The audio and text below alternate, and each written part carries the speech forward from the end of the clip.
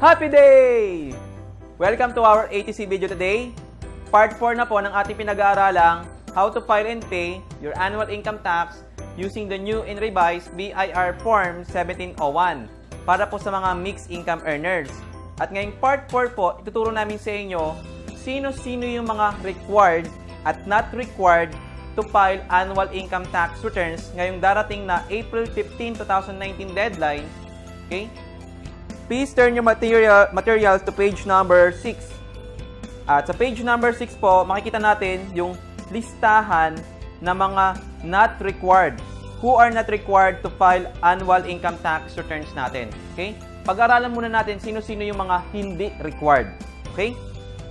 Number 1, an individual earning purely Number 2, an individual whose income tax has been withheld, correct? Okay.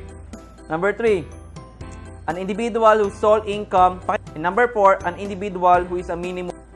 And number 5, those who are qualified under subsidy. Who are required to file income tax returns? Individual taxpayers. Number 1, resident citizens receiving income. Number 2, employees deriving purely. Number 3, employees deriving purely compensation.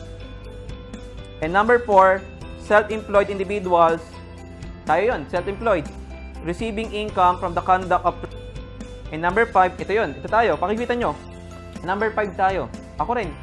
Individuals deriving mixed income. So maraming salamat po sa inyong lahat. Kita-kits po tayo sa next ATC video natin, part 5.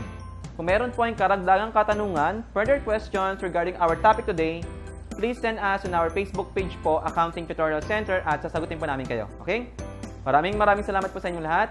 This is your RWB speaker, Mr. Mark Lord Bumagat, na laging nagsasabing, be educated and you will be empowered. Maraming salamat po. Kita-kits po tayo sa part 5 nating ATC video. Bye-bye!